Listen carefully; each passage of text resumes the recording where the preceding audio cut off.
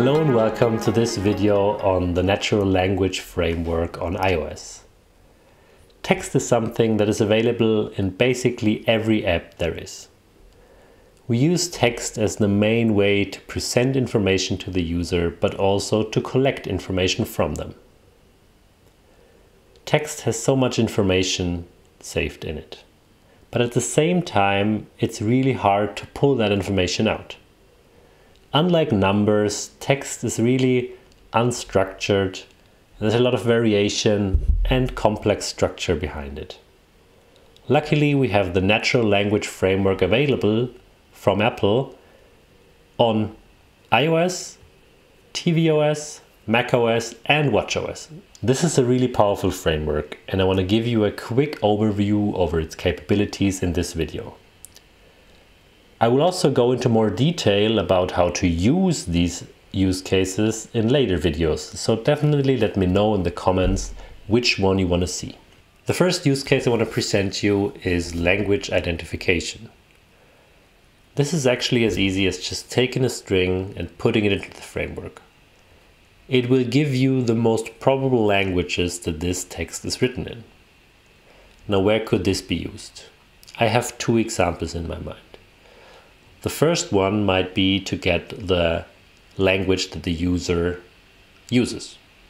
This might also be possible with the locale, but some users, including me, might have their language not set to their native language, but to something else like English. In this case, we could use the natural language framework to offer the user the option to switch between languages. The second use case would be a news app. Text in a news app can come in different languages.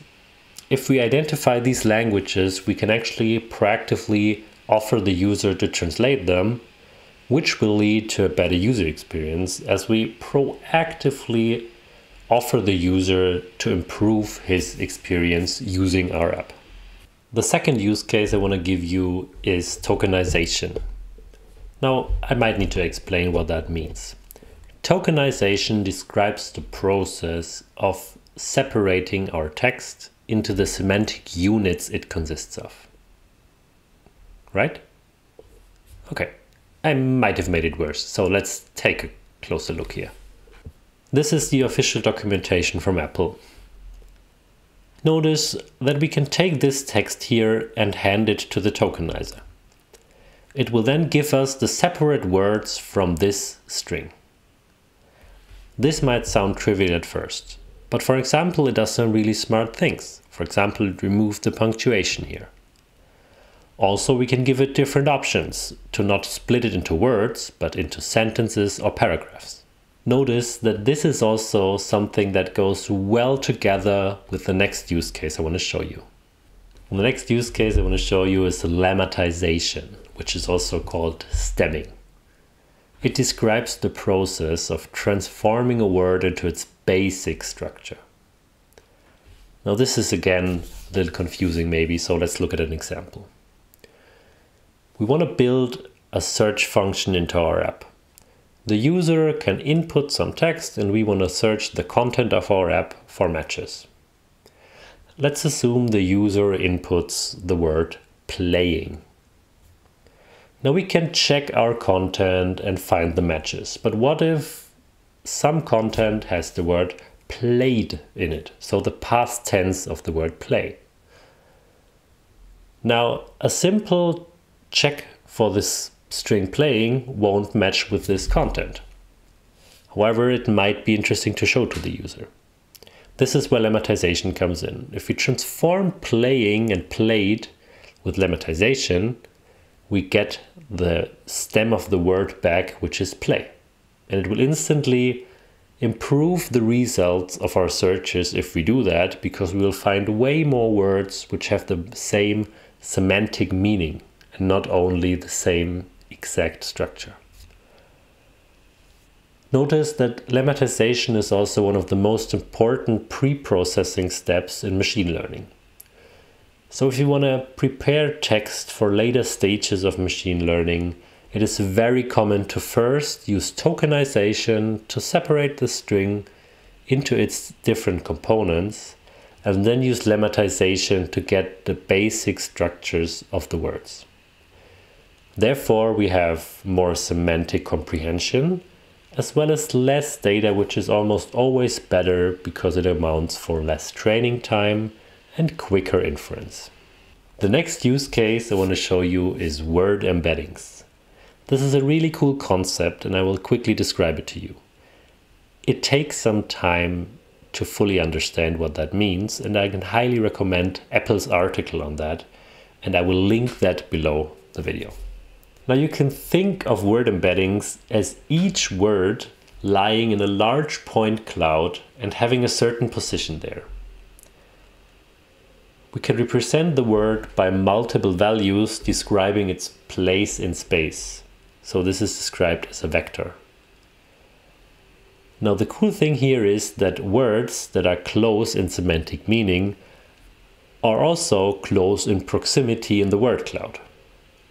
The process of creating this is pretty complicated, but the cool thing here is that Apple gives us this right out of the box.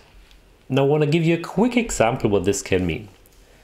So if you look at the words Apple and iPhone, they would have a close proximity in the word cloud.